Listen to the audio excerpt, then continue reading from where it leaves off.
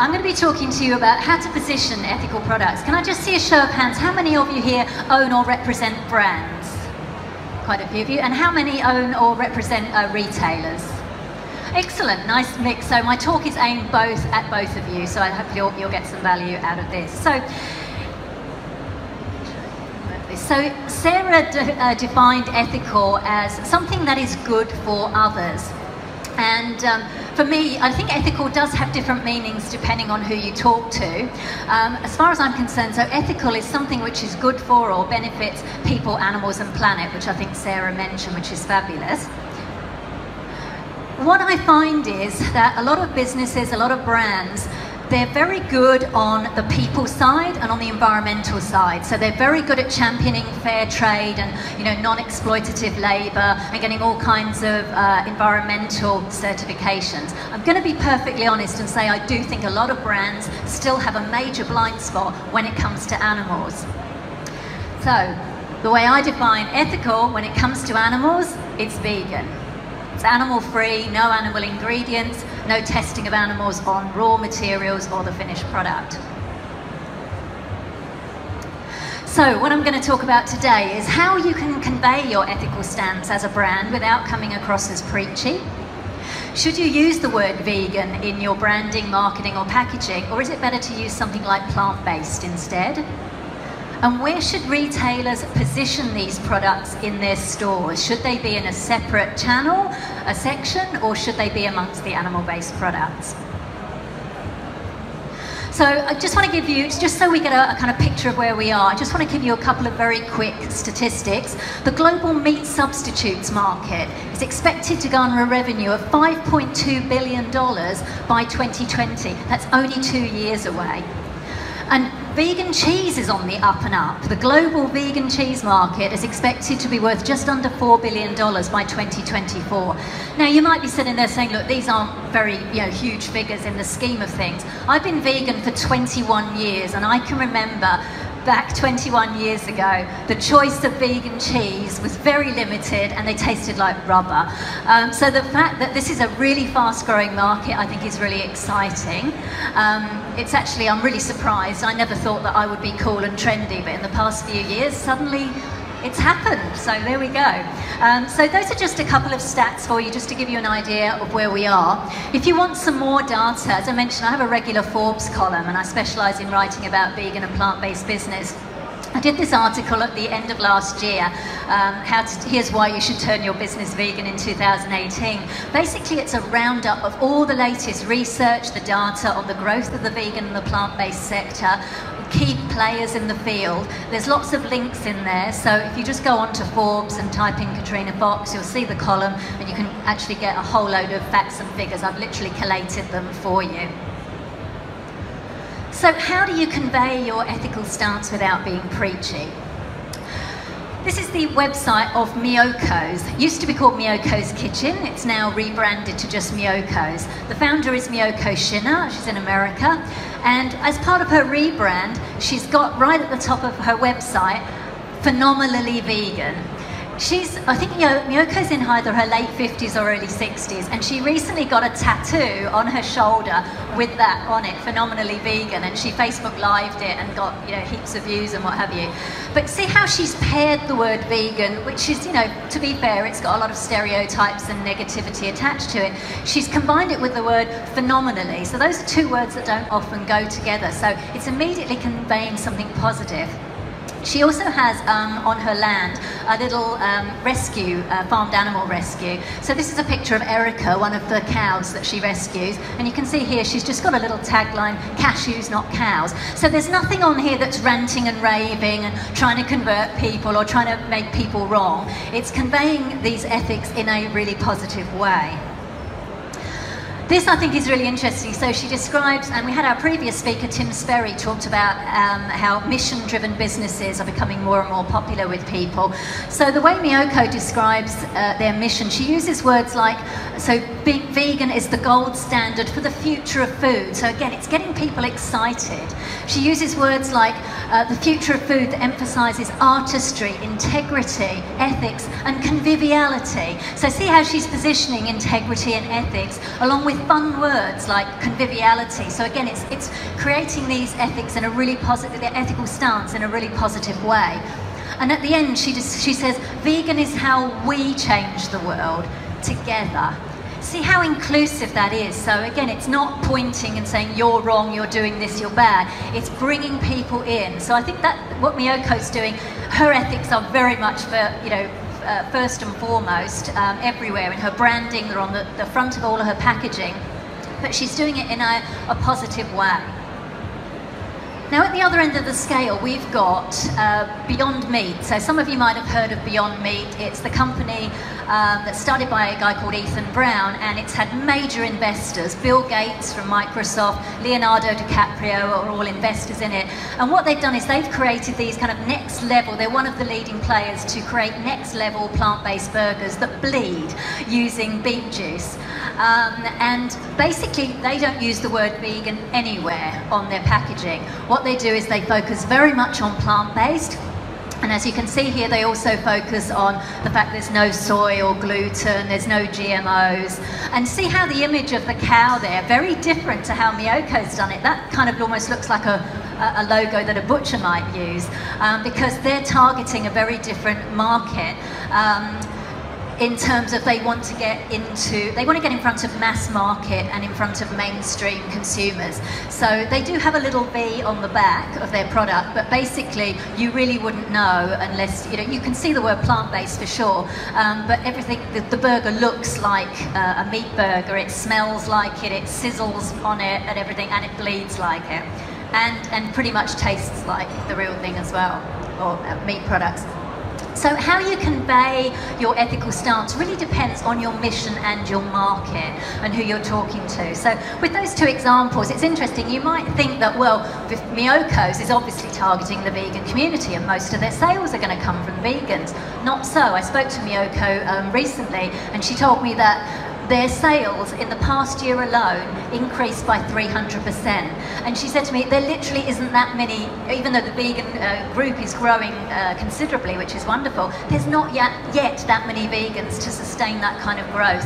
And she says that's reflected in a lot of the feedback they get from their customers on social media saying, look, I'm not vegan, but your vegan butter, your butter is amazing, it's the best. So I think that just, you know, in case you're thinking, because there is an argument that, oh, if you put the word vegan all over your branding, people who are not yet vegan think, oh, that product isn't for me, it's for vegans. So there is that argument, and there is some validity to it, but I think that's also changing now, and I think this has been evidenced certainly with Miyoko's brand.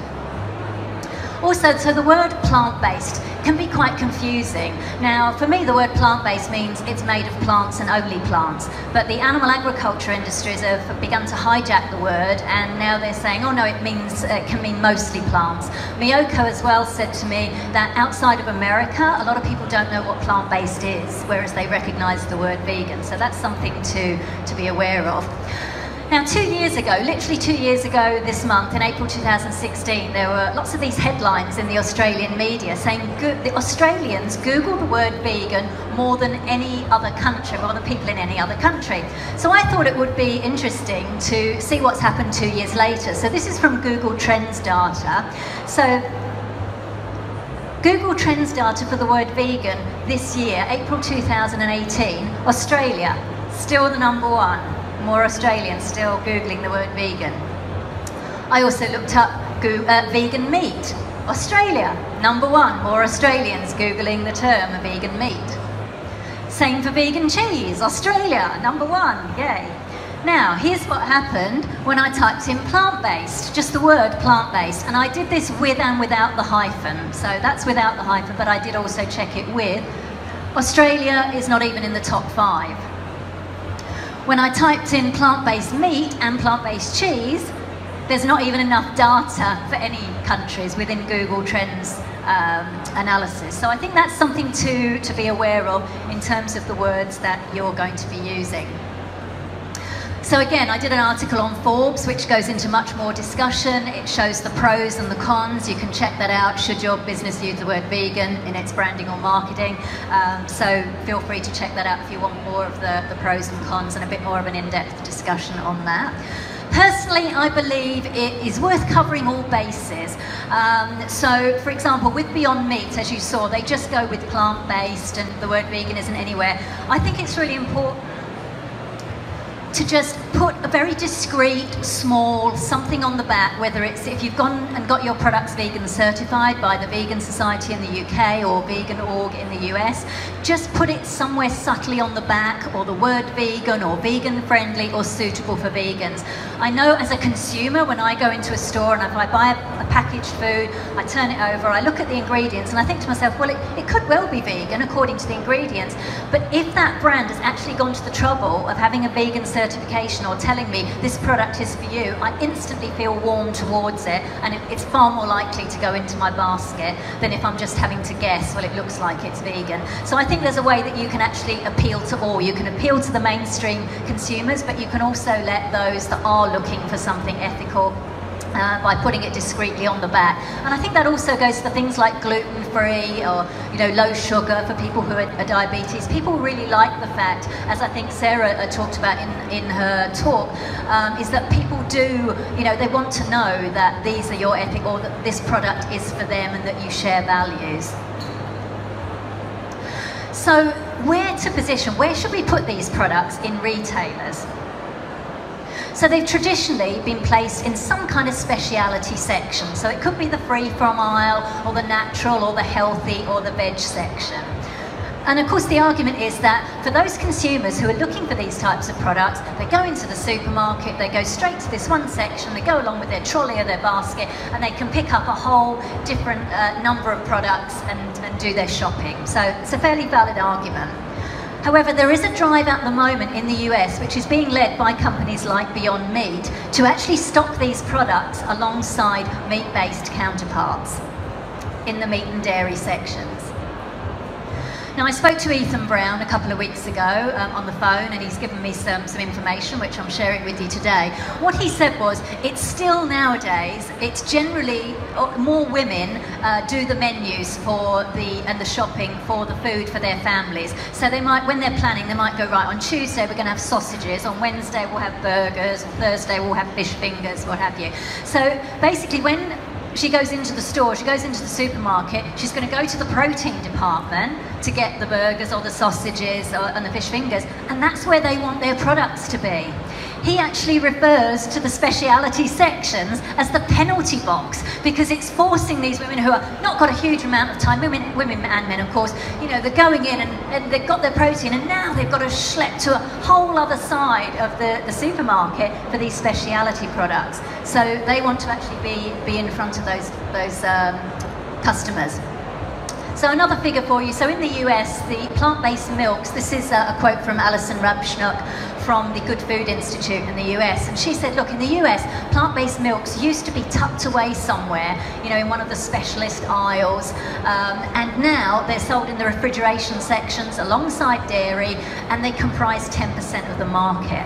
Now again, this might not seem big right now, but again, 21 years ago, I'm from the UK, you can probably tell by my accent, I used to go to shop in Sainsbury's. The only choice of plant-based milk was soya milk sweetened with apple juice, or soya milk unsweetened.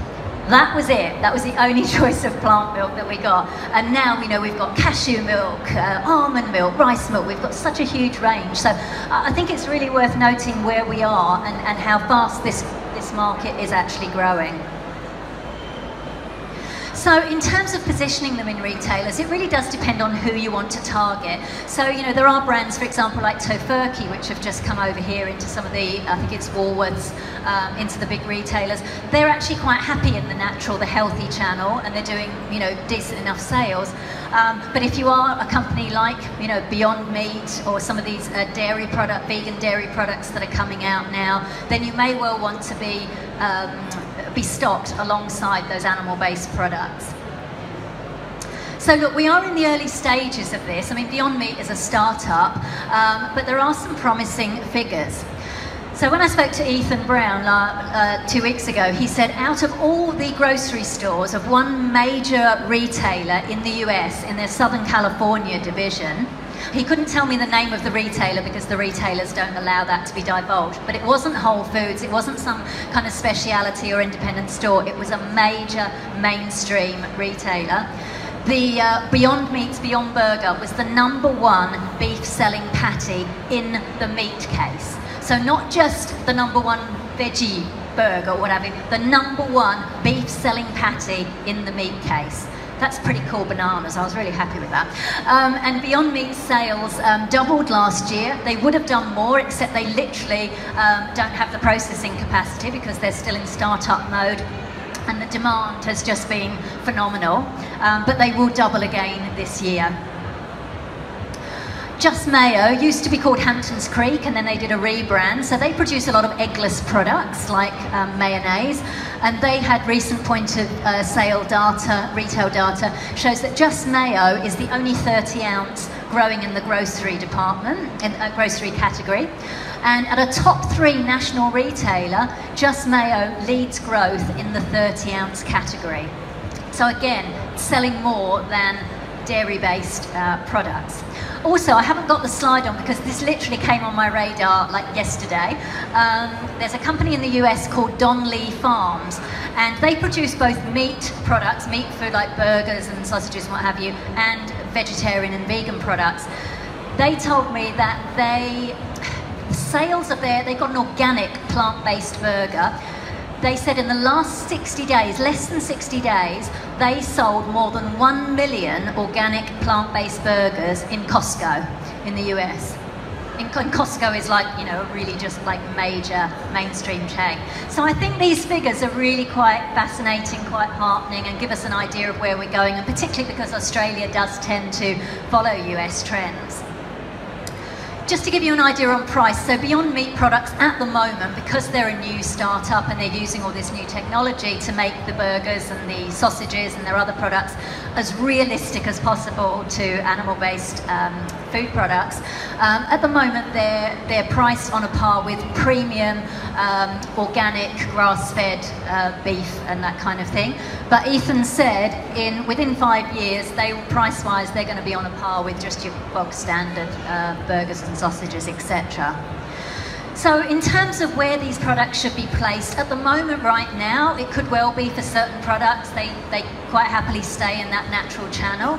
But I think as we start to get more products coming into the market now, like Beyond Meat, the Impossible Burger is another big one in the market. They're focusing at the moment on food service and restaurants, but they'll soon be coming into retail. There are other products coming into retail. I think we're going to start to see a shift, and retailers will need to have a think about, you know, considering placing them alongside the meat-based products.